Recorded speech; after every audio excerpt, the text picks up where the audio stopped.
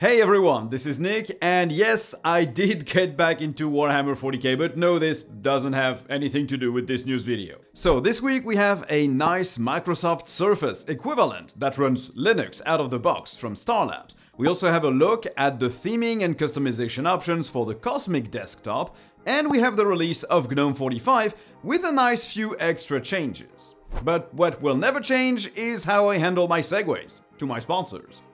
This video is sponsored by TuxCare, your all-in-one solution to make sure your Linux server or workstation fleet is secure and up-to-date. They offer a range of services like kernel live patching or extended support for distributions that have gone end of life. Now this week they're partnering with Admin Magazine to give you the 2023 special edition of the magazine. It's titled 10 Terrific Tools for the Busy Admin, and it contains, as the name implies, a bunch of great utilities that will help you maintain your .dot files and manage configuration changes, shape your network traffic to share the bandwidth in the office, scan your system to discover hidden processes that you might not be aware of, using a Bastion server to communicate with remote hosts securely, plus a roundup of the best SSH frontends. Every tool is of course well explained to let you know what they can do and how to use them. So if you want to up your admin game, click the link in the description below and get your free issue of Admin Magazine. So, StarLabs, a Linux hardware manufacturer, just introduced a refresh of their entry-level laptop, the Starlight. And it's not just a spec bump, it's a complete form factor change. The device is now a Microsoft Surface-like tablet with a kickstand and detachable keyboard that runs Linux. It's powered by a low-power Intel N200, that's a quad-core 1 GHz CPU that can turbo boost up to 3.7 GHz. It has 16 gigs of DDR5 RAM, 512 gigs of SSD, with options to push that to 2 TB. And it has a 12.5-inch touchscreen running at 2880 by 1920. The battery should provide around 12 hours of screen on time, and it has 2 USB-C ports, front and rear cameras, Wi-Fi 5, a micro HDMI port for some reason, a micro SD card slot, and a headphone jack. Now this tablet starts at around $500, with the backlit keyboard costing an additional $100, and it comes with either UK or US English layouts, or French, German, Nordic, or Spanish keyboards. The device uses Core Boot and, of course, runs Linux with a choice of pre-installed distros. But looking at the hardware, there shouldn't be any issue installing anything else on it. It doesn't look like there's any digitizer or stylus support though. And on paper, this looks like a really cool device for the price. Now, the CPU is obviously not a beast by any means, but we're sorely lacking in these 2-in-1 tablet form factors that run regular, standard Linux distributions, so this is very welcome. I reached out to them to see if I could get a review unit. I'll keep you posted. Now, something I missed last week, System76 shared some details about how they will allow you to customize the look and feel of their Cosmic desktop. So, of course, you will get the usual accent colors and light and dark modes, but they go beyond that. You will be able to change the application background color, the tint of the text, and even the corner radius and the interface density for Cosmic applications. So when selecting your colors, you will get something akin to Material U. Other colors for the UI will be derived from the ones you picked to ensure everything has some nice contrast. Cosmic will also have an application API to let developers create apps and widgets for Cosmic, and that includes support for the theming options, for Wayland, and a widget library. They also showcased how tiling windows using your mouse will work, with indicators showing you how things will be placed before you drop the window in place and it gets tiled. Finally, they showed their notification center that won't live in the date and time panel. In the new version of Cosmic, it has its own indicator, and they implemented password prompts when an action requires super user rights. And it all looked pretty good in screenshots, and I really like the customization aspect and how they've approached it, but I'm afraid that this will make every other app that is currently available for Linux look completely out of place on a Cosmic desktop. So I hope they find a way to address that and maybe automatically recolor other windows, for example libadwaita ones or KDE ones. It would be a lot better in terms of user experience. Now, SUSE will stop being a publicly traded company just 2 years after it was listed on the Frankfurt Stock Exchange. they announced that their majority shareholders intends to take the company private by merging it with another entity. SUSE is currently majorly owned by a subsidiary of an investment firm, which will, of course, still retain control after the move. SUSE's CEO said it's a strategic opportunity, probably meaning it gives them more leeway to focus on what they actually want to work on, instead of focusing on trying to please shareholders in the short term, even if it goes against long-term business goals. Granted, they're still a company with the purpose of making money, but at least they won't have to focus on trying to raise the share price, just on getting some good business.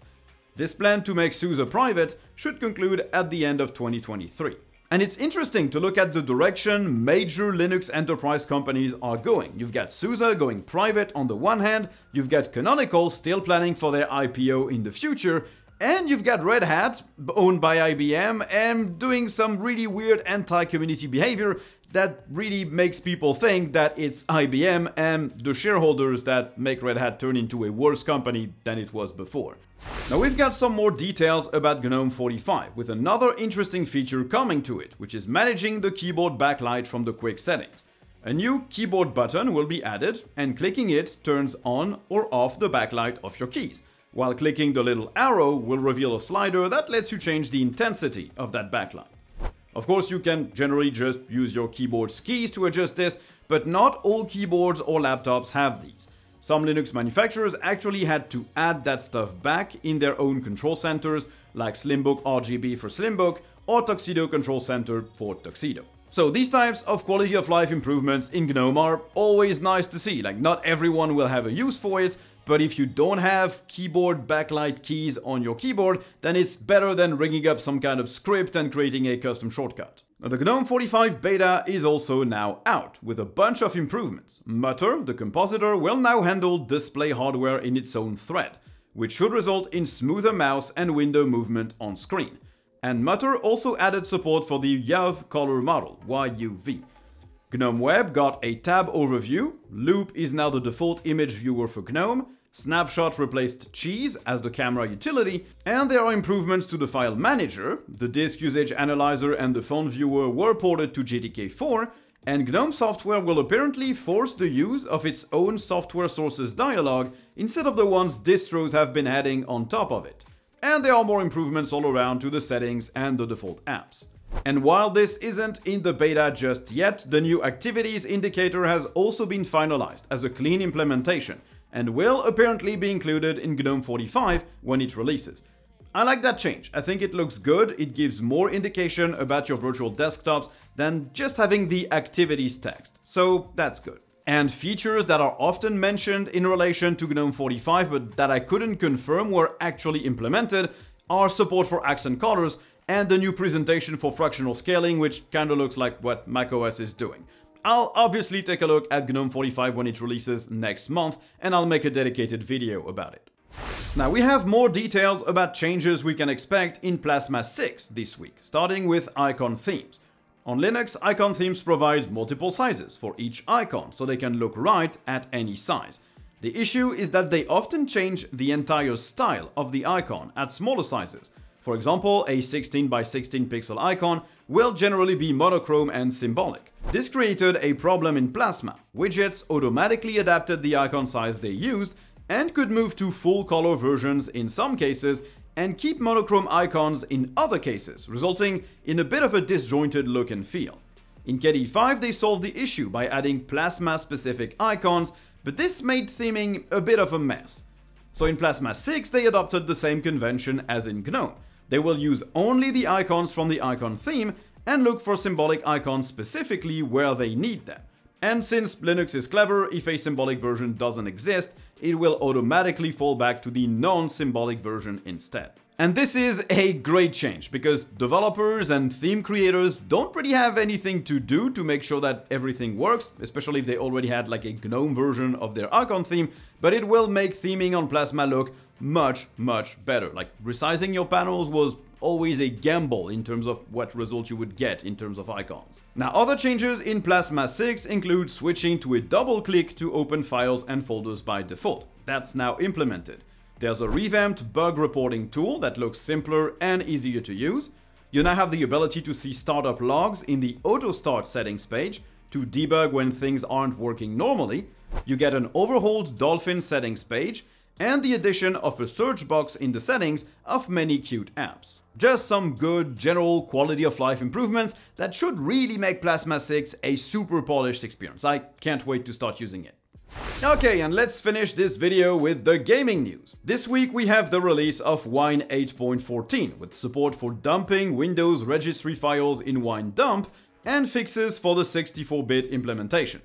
It also comes with 30 bug fixes, notably for Dirt 2, The Settlers 2, Freelancer, Warframe, Steam, Yuzu, Civilization 6, or Spider-Man Shattered Dimensions. And as always, you can expect all these fixes and improvements to land in the next version of Proton.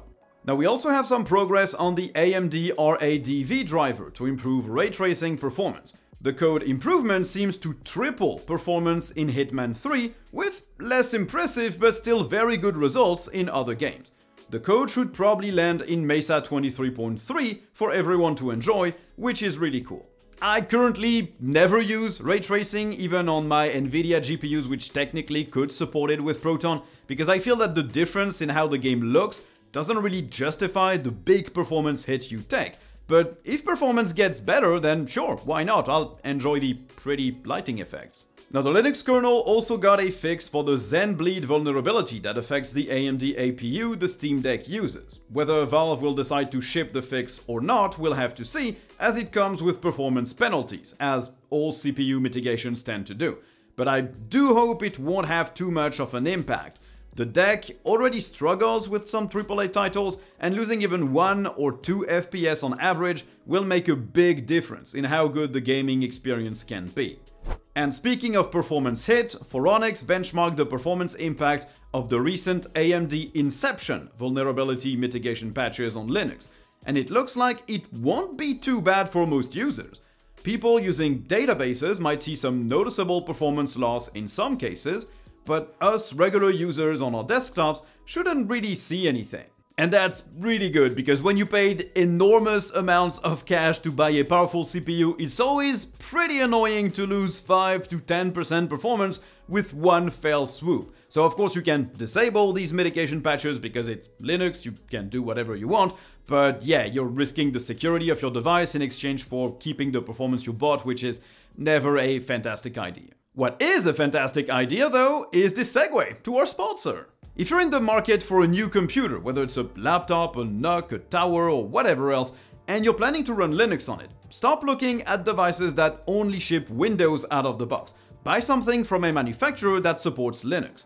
Tuxedo does just that. They're based in Germany, but they ship to most countries in the world, and they actually contribute to Linux hardware support by creating these devices. And they have a big range that should cover every price point and every need, whether you want an Ultrabook or a gaming laptop or a super powerful workstation or a NUC, they have it all. All the devices are very customizable, all the laptops are openable, repairable, and upgradable. So, if you need a new computer, you want to run Linux on it, you want to support Linux's development, click the link in the description below and get yourself a PC from Tuxedo. They're really, really good.